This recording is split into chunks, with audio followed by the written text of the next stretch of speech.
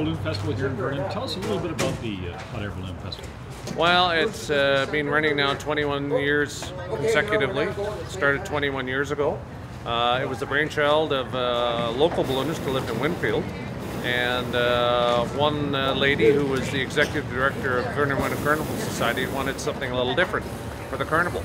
So a balloon event was planned, and the first year I believe we had 50 balloons. We had a lot, and we also had a lot of snow, lots of snow. But it's slowly moved along, and it's moved along now to its 21st year. So it's the opening of a carnival first weekend, always coordinated with the well, at least with the parade, and we've been continuing, and we've got the support of the community to keep going into the future by the time.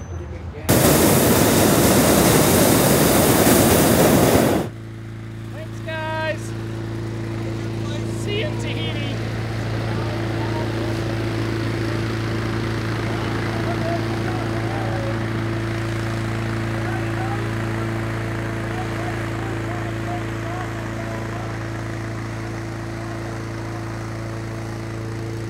This year, and where they hail from? 10 balloons. Most of the balloons are from Alberta. I believe 8 of them. 2 from BC, myself being one, and a fellow from Kelowna. So this is the smallest year we've had in a while, but that's all right. You know, we'll be back up. We usually like around 15 balloons. We find that is a good number, and actually 2 years ago we had 25, so we just like the 15. Works out better. And what kind of competition do you do? Well, normally what we do here, because we're in the valley, it's kind of hard to do what we'd call a normal competition. So what we end up doing is what we call a hare and hound, where I'm always the hare, and I take off first, and then after a period of time, all the rest of the balloons take off and try to get to where I am. And it can be challenging in this valley. Always is. What do people attending the festival get out of seeing hot air balloons? What's it like, especially for children or for people who've never seen balloons? What's it like? Well, it's a point of excitement certainly for children. I mean balloons and children. I mean, whether it's toy balloons or real big balloons like we have. I mean, they're always fun. And so what we have is we have a glow every Friday to start off the festival, usually down at Polson Park now, which is a lovely location, and they can actually see the balloons up close. And we do what's called the night glow, so we're actually illuminating the balloons with our burners to light them up from inside. Tell me a little bit more about the night glow. Where did that start? Is that something that's always sort of been there. I mean, it started a long time ago in the States, and it's just been picked up by the other organizations, because unfortunately balloons take off in one spot, then they leave and they don't come back.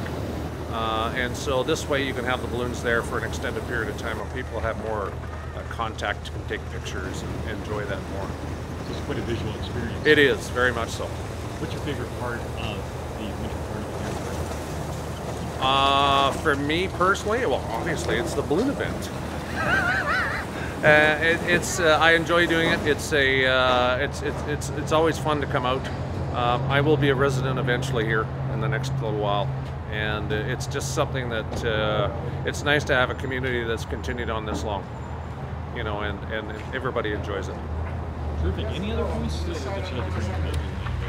Not at all. I mean, we always use volunteers from the local area. They end up crewing for us. I mean, ballooning is a very social sport, and that kind of thing helps to keep everything alive. We have people who've been here since day one, and then we get new people every year. So it's just getting people excited about the sport and the fun of ballooning. What about next year?